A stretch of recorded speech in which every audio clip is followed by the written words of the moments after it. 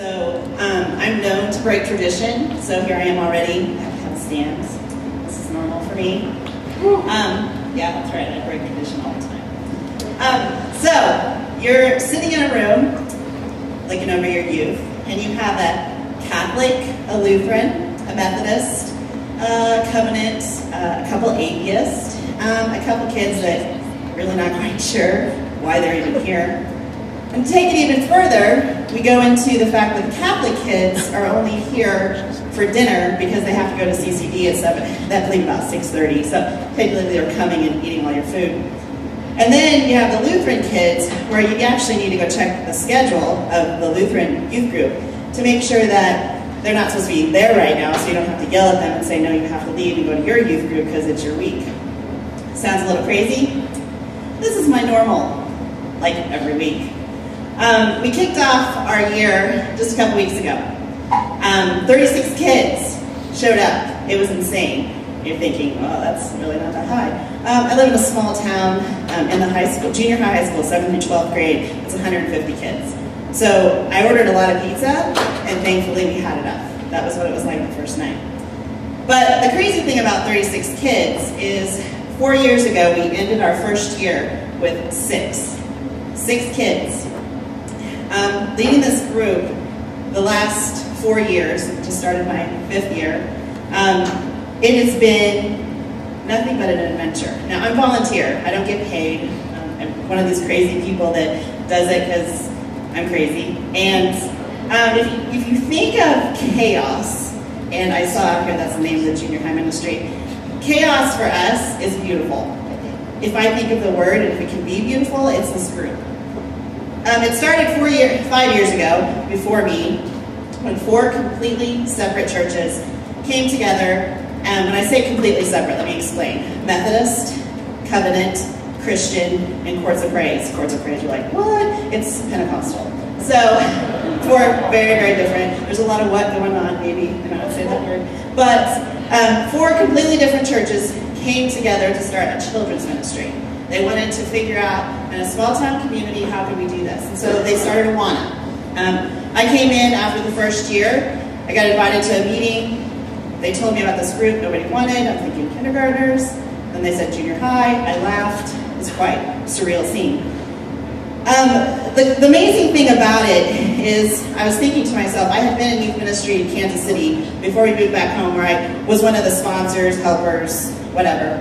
And we had one pastor, one deacon elder board, one congregation. And now I'm in a situation with 4 pastors, 4 deacon elder boards, and a lot of congregations, 4, but a lot of old people with traditions. Don't get me wrong, but if you know what I mean, you probably should say amen. It was nuts to be in this situation. I'm thinking, okay, they'll give me direction. Yeah, no, that's kind of on my own. Thankfully, my pastor of our church, he would kind of lead me along, but he was never really that mean, because he felt like there's 4 people involved. He can't just tell me what to do. And so I've kind of just journeyed on this adventure by myself.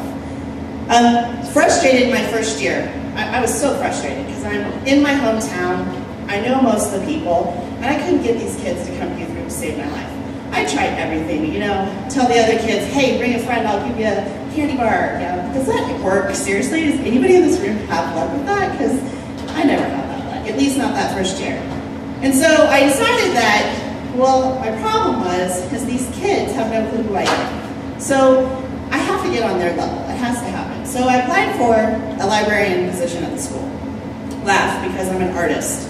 An artist in a library, funny. So I take this part-time job, and I did it because I can meet these kids. And if you're in the library, you will know the kids that get in trouble go to the library. And so you have a lot of those kids. And I was able to interact with these kids on a totally different level. Get to know them, give them a hard time. Yes, I actually kind of do know that. No, I don't know algebra, but we can go figure that out. And my relationship with these kids, these off kids, started to just boom. And so in our youth group, on this last week, we had 32 kids come. Yes, so a couple were missing. The 32 kids showed up, and I could look over the group, and 7 of my kids have a church home. Families go to church. Sometimes they go to church. But of the 25 kids sitting there, most of them have no church home. They don't have a Bible in their church. And this is a small town in Kansas. So it's a little odd. Anyway, what I realized is that what is getting you people here? Like literally, I had this kid, Joseph, this week, and I'm thinking, how are you here? I mean, really? You're here? And it was amazing, and yet I was like, what? And so I have this kid, and I'm thinking about what is happening that's making this work. There's three things: pursue, challenge, and love.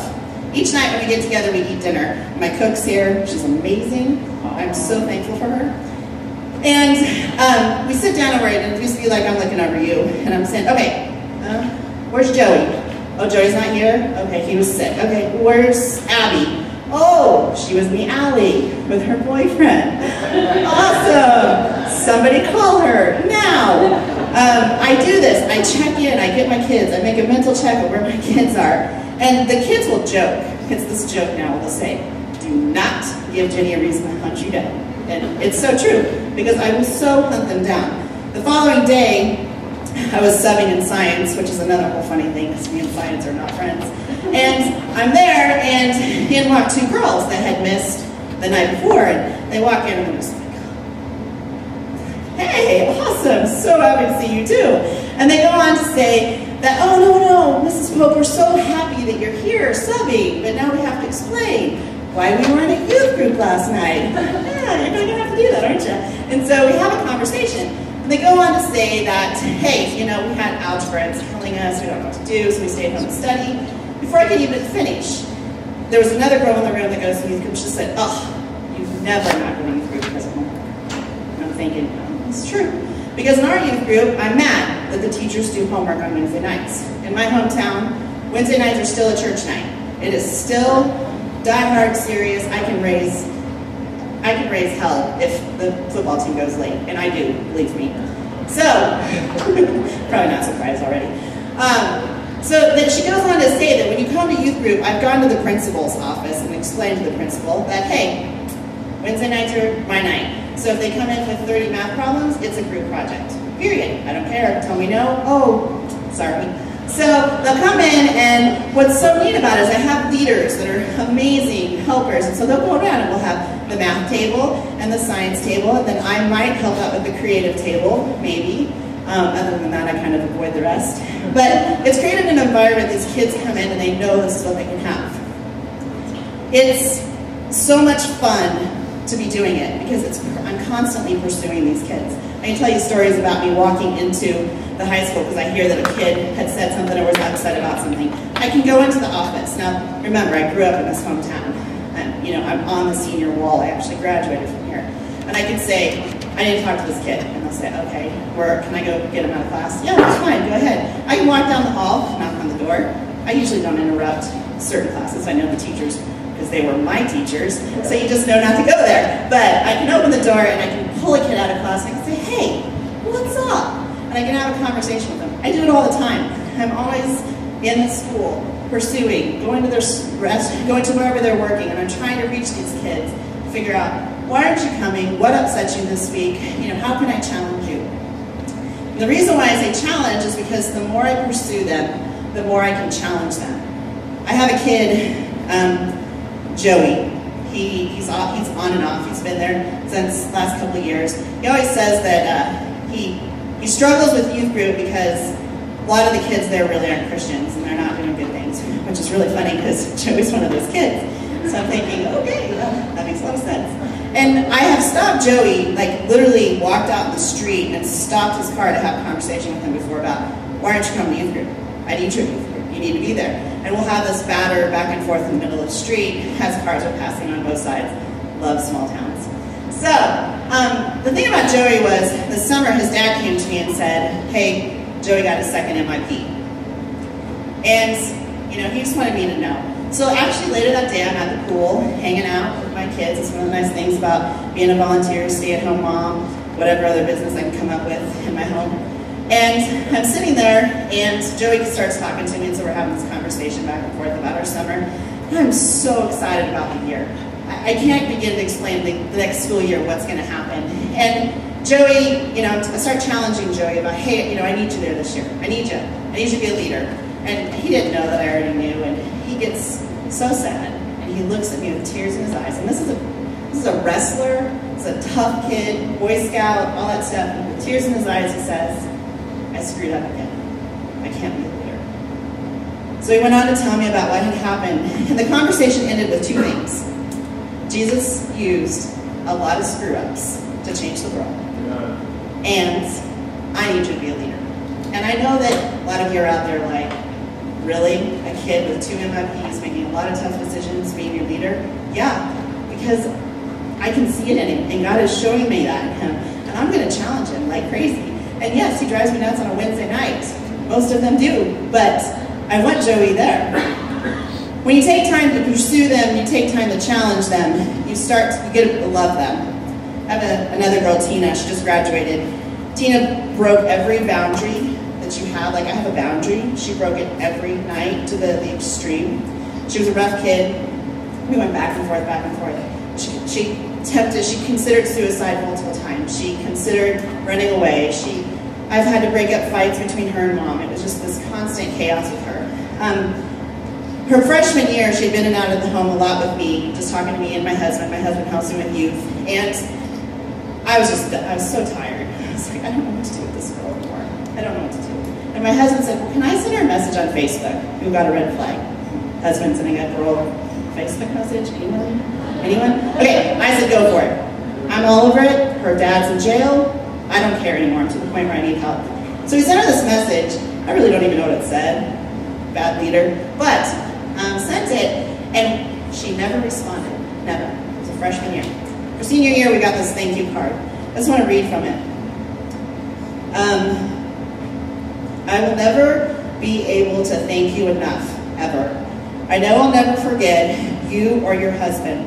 My freshman year, Albert messaged me on Facebook telling me I was loved, that I will never be alone. It killed me to think I was loved. He knows when something is wrong, even if I don't tell him. You two will always and forever be a special place in my heart. When she says him, she's meaning Jesus. I can wish that I have no clue where Tina is in her faith. I have no idea. Seriously, I don't. Joke is right now she tells me she's going to strip at college. I've told her I will come and kick her, I'm going to say it, ass, if she does. And I will. I mean, I really will. But in her whole 4 years with us, if she learned two things, that we love her and that God loves her, then that's enough for me. I'm extreme with my youth. I know some of you are thinking, you are nuts. I am nuts. I'm bold. I'm blunt. God made me this way. I don't know why. He just did. And I'm the same way with my parents, and I'm the same way with the other churches. I mentioned a Lutheran and a Catholic earlier. I reach out to these other youth groups. They're good friends of mine. We hang out. And I'm like, why do you put up these walls? Why aren't we doing youth ministry together? I mean, yeah, I get it. You guys do wine. Okay, that's awesome. I'd like to visit. I'm going to personally be okay with not worrying about wine. Baby baptism. Okay, well, big deal. I'm not concerned about that. I'm concerned about Jesus. And that we need to be with Jesus. And so we are breaking walls in a very small town of tradition where the Catholics and the Lutherans, I swear, if there was ever going to be a fight between them, it would not be pretty because I don't know who owns more guns. So it's just one of those scenarios. Dead serious. Look up the statistics on that, it's scary. But we're breaking down these walls, and that's what's really cool. And I know I'm going over time. I'm just going to pull that I've never done this before card. So, one last thing. Right now in downtown Denver, my cousin is in ICU. He's like a little brother. And they have two cousins on that side of the family, grown up with him, and he's literally fighting for his life. He's been in there for a couple weeks. And during this time, you've seen a community come together, above and beyond. I was worried about his lawn, it's already mowed. I'm worried about their garden taken care of. I'm worried about the dog, it's at the vet. Vet came and got it, took it home. I'm worried about the little boys, who's picking them up from school, and there's neighbors picking them up, and all this stuff is going on. Yesterday I sat in the hospital, and they had put on Facebook to call and leave a positive message on his phone so that they could play it to him so he could hear it, so his spirits will start to lift and he'll start to fight. It's amazing. That phone went off constantly. It was nuts. So my question is, what if we started to treat our youth like they're in ICU? What if we made it a point to pursue, challenge, love, go above and beyond any logic, and reach out to them? And that's my challenge. And to me and to you is to not just invite kids to youth group, but to actually pursue them and see where it takes you. Thanks.